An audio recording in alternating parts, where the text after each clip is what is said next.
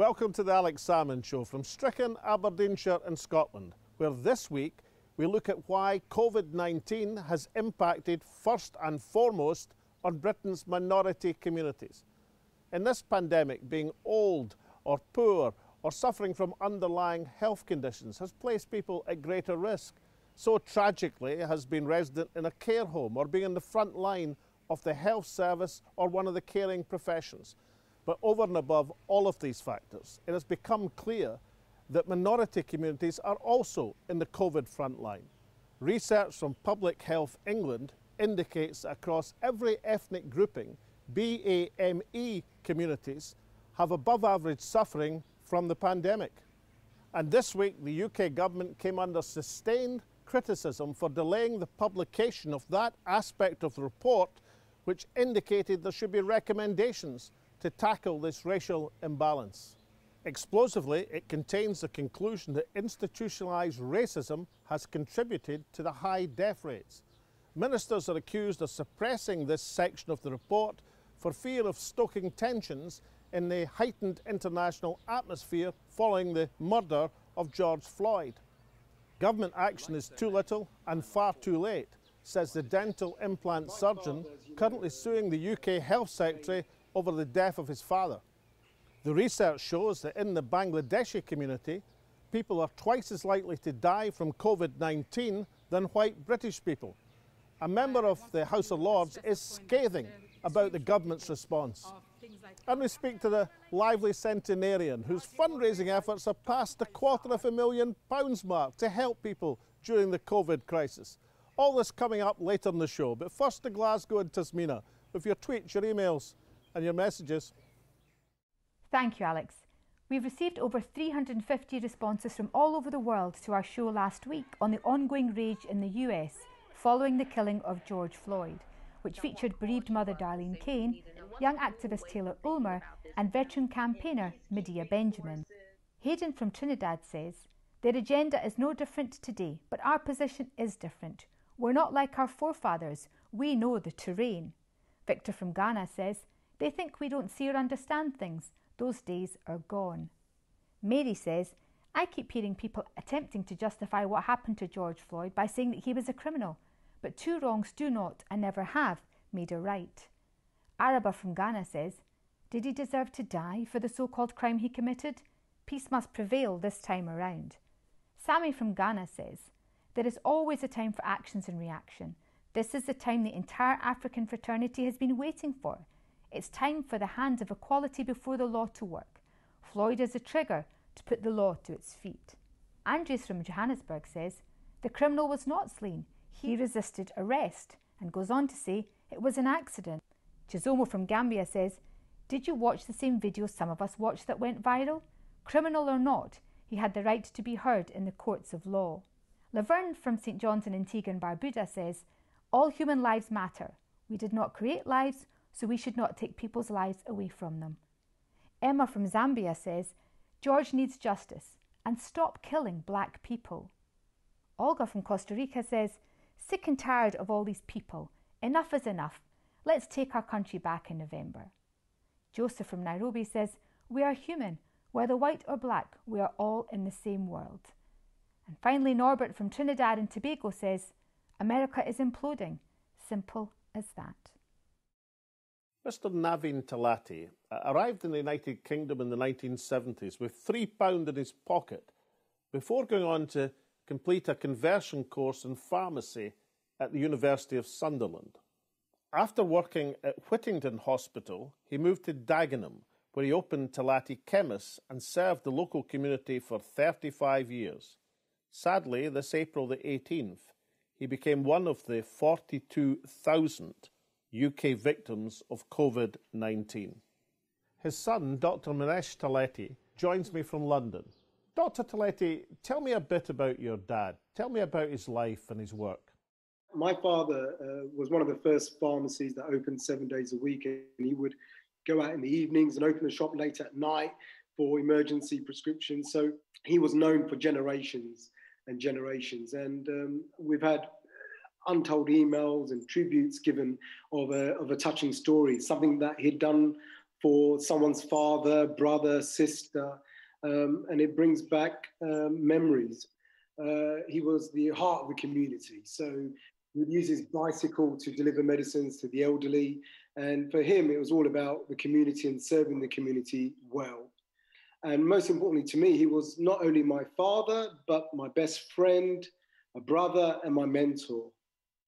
Now, Minesh, tell us a bit about how COVID-19 impacted on your family, because not just yourself, but your pregnant wife and indeed your mother were afflicted by the disease. That's correct, Alex. It tore through our family, and I would call it a family cluster. And this story probably resonates with so many people across the UK. My wife, my mother, and my father, they're all in the high-risk group. And the upsetting part is we caught it very, very early on in March. And, you know, my father unfortunately passed away, but I could have been also at the funeral of my mother and my wife. And you truly only understand when you lose someone the morning. Every morning, every evening in our house is not the same. It's changed our lives forever. Now, taking on the government is no mean feat. How are you going to finance taking on the big battalions in a legal action?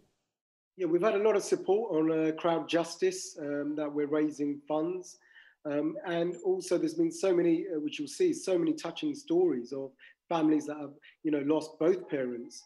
And there is a lot of anger, and we're finding a lot of support out there in the community for us to bring this legal action against the government, seeking answers, not only for me, but also for all the other families that have been affected. And you're completely right, Alex, it's no mean feat, but I am resonant in my determination to get answers and learn from the mistakes that have been made. And what can be achieved, do you believe, through your legal action that wouldn't be discovered in due course at an inquiry, whether it be a public inquiry or a parliamentary inquiry? What specific advantages are there in a legal action in terms of discovering the truth? We need answers now, and none of this is forthcoming. The government aren't going to have an inquiry. We've asked for this, a petition was sent, they're not having an inquiry, they're not willing, they're saying we're in a pandemic. I totally agree, we're in a pandemic, and we need to learn from the lessons now. The academics are asking for this, the scientists are asking for this, and the families are asking for this. Believe it or not, the winter will approach us, and we will be in a position where we could well have a big second wave. And if we haven't learned our lessons now, more and more avoidable deaths will happen. And of the arguments that have made in criticism of government policy, there's the issue of the delay in lockdown, the delay in communicating the dangers to the public. There is the issue of the lack of protective equipment, and there is the current still running issue of the state of the test and trace system. In your estimation, of these three areas of failure, what has been the most damning? I think the testing. You know, we British people are we're all in this together, and we want to protect each other. And if they'd conveyed the information, even if they didn't do the lockdown in February, but conveyed the information, it could be in the community, and been honest with us, like so many other government countries have been honest and said, look, it could be in the community. We've not stockpiled PPE. We know it affects, 90% of people that have died have been over 60 with comorbidities. So if they'd been honest to us and said, until we ramp up testing and PPE and all these supplies, we need to protect the most vulnerable in the community. It would have bought us a lot more time. We'd done the lockdown earlier.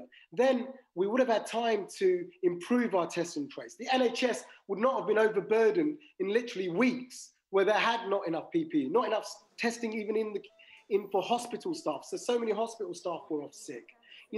Everything was pressured. Why? Because we let it go in the community untested. So the biggest failure has been not testing in February.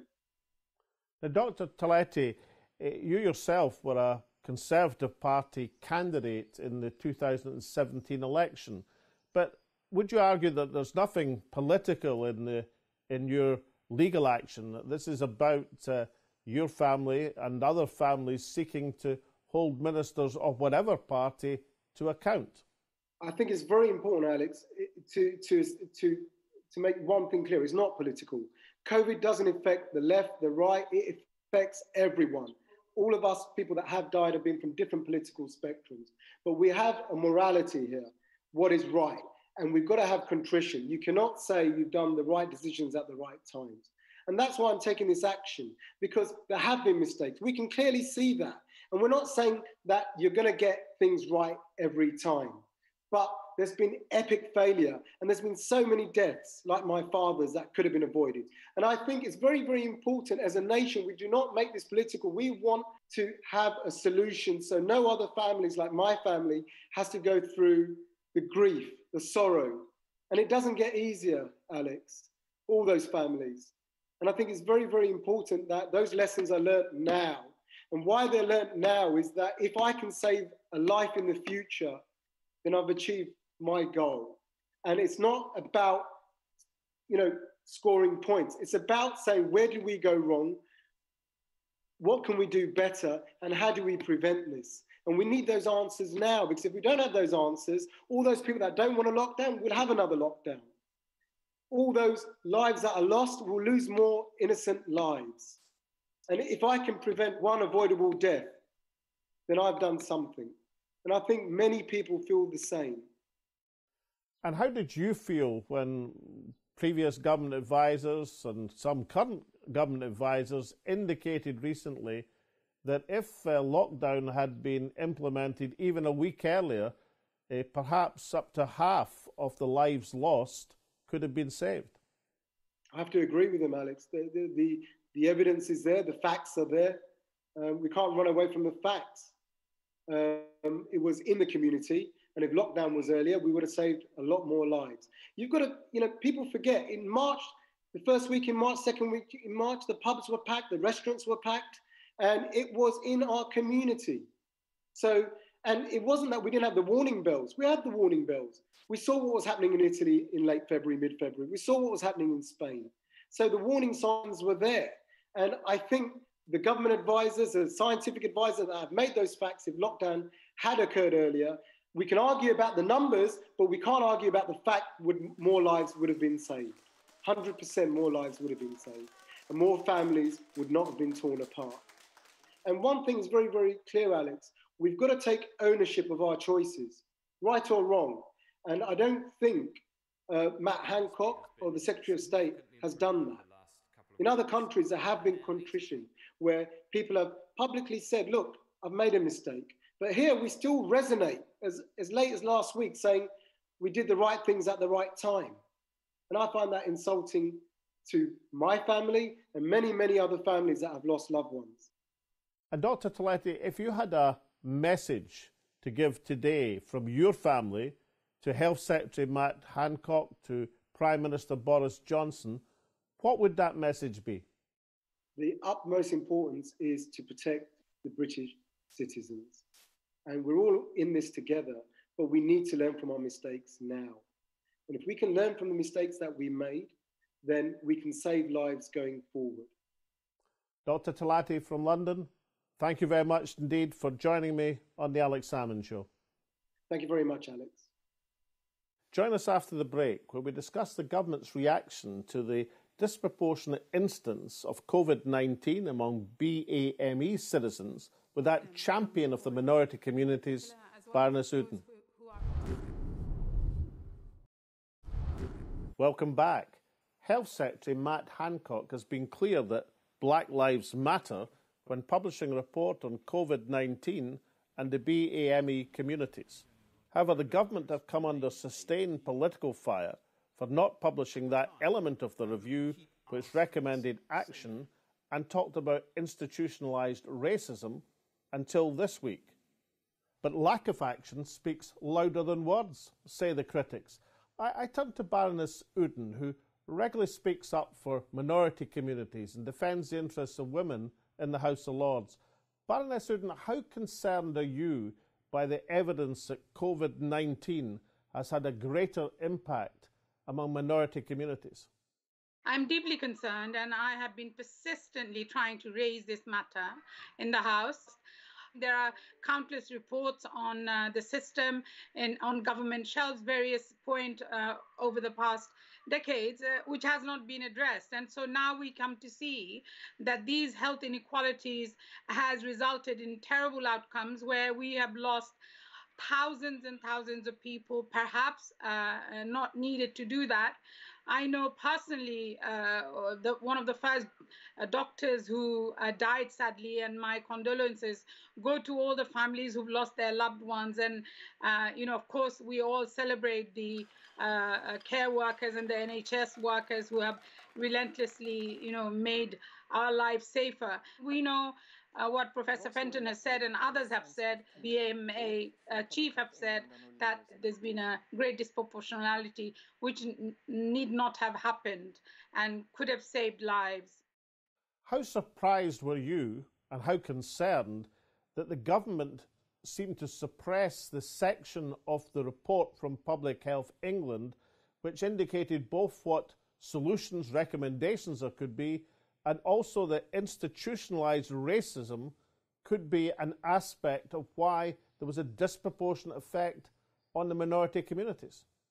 Historically, institutions have always wanted to suppress racism and discrimination, structural and direct and overt and covert. And that has impacted in a huge way the lives of minority communities. After all, they're citizens. I came here as a migrant with my father and my mother and my siblings, but my children and my grandchildren are definitely British citizens, and they have to be taken seriously as members of all communities, and their lives matter. We need to address health equalities. We need to address employment opportunity. We need to address housing. We need to therefore address the health outcomes. So yeah, the solutions are out there. We need to listen, and government must admit for the first time that there is institutionalized and structural racism and discrimination within all institutions, and they need to be addressed. Now, the statistics from Public Health England show that the Bangladeshi community is twice as likely to suffer the impact and indeed to die of COVID-19 than the general population, certainly compared to white Britons. How shocked were you by that finding? I was deeply shocked and saddened that that is clearly evident. I'm really angry that I know I was involved in the campaign to try and eradicate health inequalities for 40 years ago since. And those very, very important factors still are prevalent in our lives.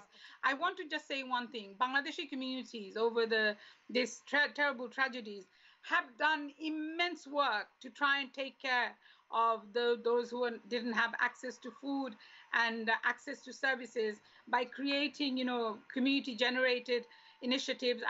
In a very, very small way, I was working with a couple of women's organizations, raising funds, raising masks and gloves. And I have to say thank you very much to the Beijing Association, Amjad Suleiman and Dr. Safraz and Emma Jong. They all helped me to try and raise some funds to try and assist, because this is shown for the first time the incredible work that goes on in the community. But we can't do it alone. We have to have institutional support and resources, including particularly for women, because as you know already, Alex, over the last 20, 30 years, we've known the Bangladeshi women are the least likely to be in employment. It is not to say that they're not educated. It is not to say that they're not in the employment system, but they are at the very lower end. And we need to embrace the fact that, we have behaved very badly towards many communities. I'm in Parliament, but, I feel equally not able to get the agenda in front of ministers and government. So somebody who is in their home in one of the flats, how are they going to have voices? We need our voices to be heard very loud and clear, but it's action. No more rhetoric, no more platitude, and no more just saying, okay, another report. Baroness Uddin from London, thank you very much indeed. It's a pleasure always. Thank you. Dabirul Choudhury is 100 years young. During Ramadan, he set up a marathon walk round his communal garden in order to raise money for good causes in Bangladesh and here in the UK. His initial target was £1,000. Now, having almost raised 300 times that amount, Dabirul joins me with his son Atiq from London. Dabirul Choudhury, what inspired you to start off on this marathon fundraiser? Oh, the Captain Tom, Sir Tom. Oh, I see, Sir Tom Moore. Yes, absolutely. I see. Dabirul Choudhury, tell me a bit about what you've been doing to raise the money. I walk 80 meters 100 times, and I do work more than this, but I raise this money in terms of my walking. He's basically, Alex, my father is walking his communal garden, which is on the ground floor where his flat is. And the idea started because of the coronavirus, which means that my father had to self-isolate about 3 months ago. And my worry was that when he is self-isolating, that he won't have much to do. So this was a way of keeping him busy. He approached me, what do you think if I walk to raise money for charity? Because my father's a very giving person. And when he started walking, my son, he started a Just Giving page. And I said, look, if you can walk up and down the communal garden, then, let's put a target of £1,000 to raise money for the victims of the coronavirus.